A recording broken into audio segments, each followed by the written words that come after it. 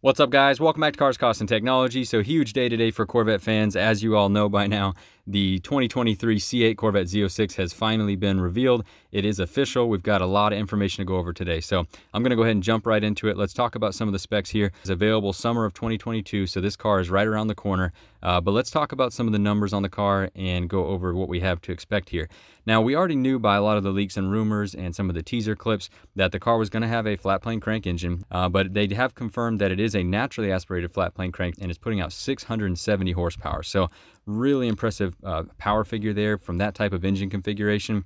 Most people were thinking it's going to actually come in under the C7 Z06. So the fact that the previous generation with 650 horsepower, that was a supercharged pushrod V8, now going to 670 horsepower with a naturally aspirated flat plane crank dual overhead cam engine. And for those of you that aren't super interested in engines, that's very impressive. Let's just leave it at that. That's the actual most powerful naturally aspirated V8 engine in a production car, I believe is what they said during the announcement. So really cool that they were able to accomplish that. I'm curious to see how they've managed vibration and other things that are known to come along with the flat plane crank platform. But nonetheless, it sounds amazing. I cannot wait to see how it performs.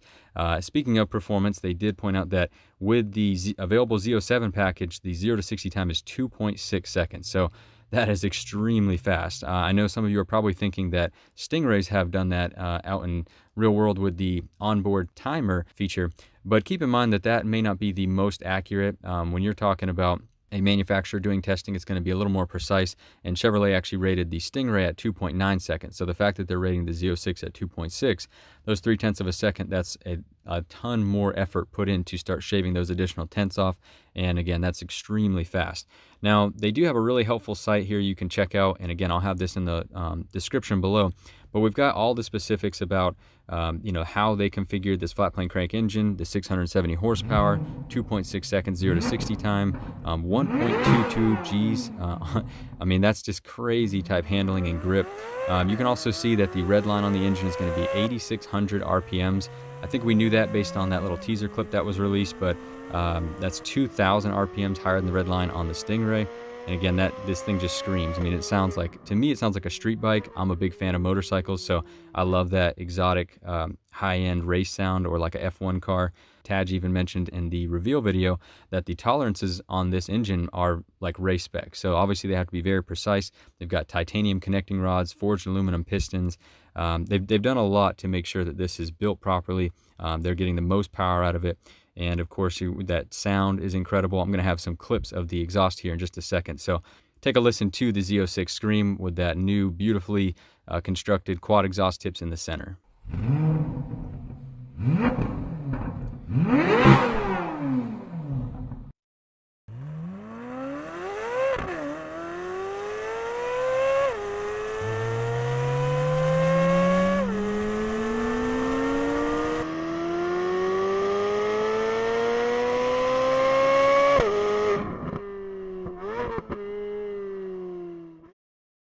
So another cool thing that I'm excited about, in addition to obviously the flat plane crank being the main focal point, is the Z07 package for this car makes it look extremely aggressive. You've got a huge carbon fiber wing, carbon fiber ground effects. There's a lot more carbon fiber options I've noticed as well, from the interior to new carbon fiber wheels. We saw a leak of those a little while back, but I'm actually kind of surprised they're bringing those to production. That's going to be a really cool option. Looking forward to seeing those in person. I'm sure they're going to be pretty expensive, but they do reduce the unsprung weight, or the wheel mass weight, by 41 pounds. So really impressive there. But they did widen the car. It's 3.6 inches wider than the Stingray, just to fit in the wider tires and wider stance. You're looking at 345 tires on the back, so those are really, really wide tires. I also want to point out that you do have access to go ahead and design one now. So I'm going to make another video specifically going over designing the car, kind of playing around with the different configuration options. It does look like they've added some maybe new color combinations for the Z06 specifically. So looking forward to playing with this option and kind of getting an idea of all the different available specs and configurations, whether it be the aero packages, new wheels, new interior colors. And one of the focal points that stood out during the initial photo that was released that day that there was all the hype around the Z06 was the wishbone, or whatever you want to call it, off to the side, that trim piece on the air intake. And to be honest with you, now seeing it in more angles and more colors, just like I suspected, I really don't mind it. I know initially a lot of people were unhappy with the way that that looked, wish that they had removed that design element. I don't hate it anymore. I didn't necessarily hate it that day that we saw the photo, but I was a little confused as to why they chose that specific model or that spec to show off first.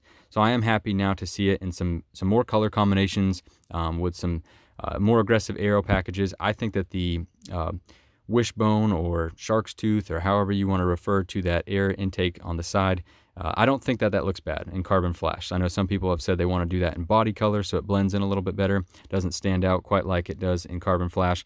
But again, now seeing it in more angles, I'm actually a fan of it. Let me know your thoughts below. Is that growing on you? I know initially that was a very controversial point on the Z06, but anyway, guys, that's some of the big picture information. Again, we've got some big confirmations coming out of today's reveal. 670 horsepower, 0 to 60 miles an hour in 2.6 seconds. Going to be available summer of 2022. We're looking at, as far as pricing, unfortunately, we don't have any specifics. I was really hoping to hear some more details on pricing, but unfortunately, to my knowledge, they did not share anything specifically. I'm going to keep my eyes peeled and keep an eye out for some specifics on pricing to pass along. I would imagine that it's probably going to be starting in the high 80s to low 90s, but that's just a guess. Obviously, that's going to be completely base model before any of these expensive options. I would imagine that Z07 package and some of these other available options are going to get fairly pricey, but again, we'll keep an eye out for that. But anyway, guys, let me know what your thoughts are below. I got a lot more videos coming out today, so keep your eyes peeled for that. Tons of content and information that we can discuss on this car. Again, a huge day for Corvette fans. We've been waiting for this for a while. This is a major step forward.